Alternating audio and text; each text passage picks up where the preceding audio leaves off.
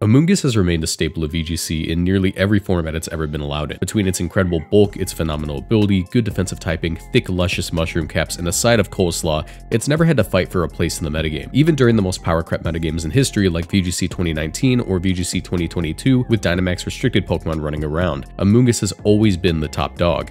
That has changed. With the introduction of the Regulation E rule set and several changes to the game in Generation 9, Amoonguss has hit a record low in terms of VGC usage. Truth be told, I have a folder of memes about Amoonguss being back and a folder of memes about it being over for the little guy, and after the Lille Regional Championships, I decided to delete the first one. So let's talk about why it's all Oger for Amoonguss. Of course, if you enjoyed this video at any point in time, be sure to leave a like and subscribe. I'm planning on doing something big really soon, but really quick, I want to thank you all for helping me hit 100,000 subscribers. I really appreciate the support, and I have something big coming down the pipeline, so keep your eyes on the channel because it's going to be really cool.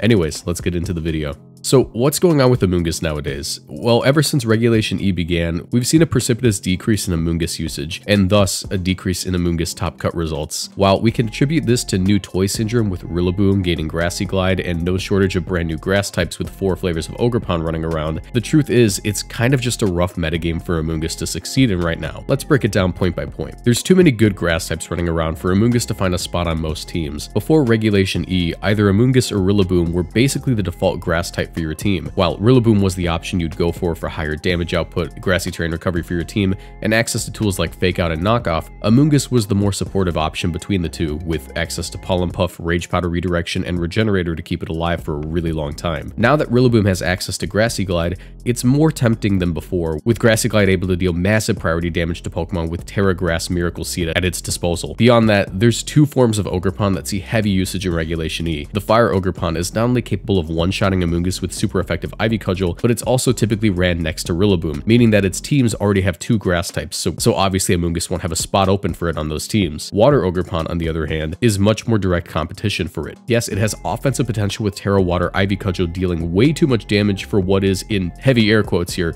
a support Pokemon, but it also has access to better redirection and Follow Me. The reason Follow Me is preferred over Rage Powder is due to the limitations that Rage Powder has as a move. Rage Powder is not only ignored by grass types, but any Pokemon holding the item safety goggles. This means that the likes of Terra Grass Pokemon can instantly invalidate anything Amoonguss can do to stop them in their tracks. Ogerpon has none of these drawbacks while also stuffing Amoonguss entirely. This is because as a grass type, Ogerpon is both immune to Spore and Rage Powder and capable of redirecting the spores into itself to protect partners while itself will never fall asleep. In short, it's Oger. It's just Oger. Another indirect way Ogerpon is able to make the metagame worse for Amoonguss is the fact that Ogerpon makes Heatran a much more desirable Pokemon for teams. Terrafire Ogerpon is capable of one-shotting basically anything it wants with Embody Aspect boosted Terrafire Ivy Cudgel. Heatran is able to prevent Ogerpon players from pressing the Terra button because if they do, Ogerpon loses its ability of Mold Breaker and thus the potential to beat Heatran. Heatran existing in the opponent's team can cause the opponent to think twice about the play and make them slip up down the road or just end up being in a worse position overall. It's also just a generally great Pokemon into the rest of the format, with the ability to take on Fluttermane, Rillaboom, Chien-Pao, and of course, Amoonguss. Since Heatran has Flash Fire as an ability that makes it immune to fire moves, it typically runs Terra Grass to remove its times 4 ground weakness while also making it immune to Spore and Rage Powder. Finally, a more subtle nail in the coffin for Amoonguss is its bad matchup into Cresselia teams. Amoonguss could be used to shut down opposing Trick Room teams by moving first under Trick Room and sleeping the opposing team. As of Generation 9, Cresselia has gained access to a brand new move in Lunar Blessing. This move not only heals the whole active team by 25% of their health, but it also cures any status conditions they may have. Recently, VGC players have realized that the best item for Cresselia is just straight up always going to be the safety goggles.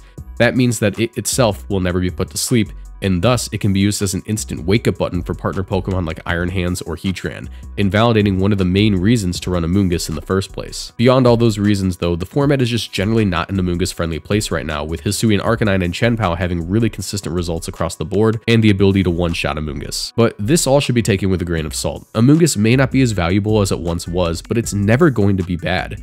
Regenerator, Spore, and Rage Powder all in one package are far too valuable for VGC players to drop it all together. It's currently just at a low point in usage due to metagame conditions, and it will almost certainly see a rise in usage again when the time is right. But what do you think about Amoonguss in the current format? Is it washed or just waiting for the right time to strike? Thank you to my Patreon supporters and the channel members for supporting my channel. If you want to see your name at the end of my videos, get access to bonus videos each week, and most importantly, feed Brian Hands a booster energy, be sure to check out my Patreon page or click the join button below this video to become a member. And special thanks to my most boosted supporters Canor, Narwiz, and Joseph B for their generous pledges.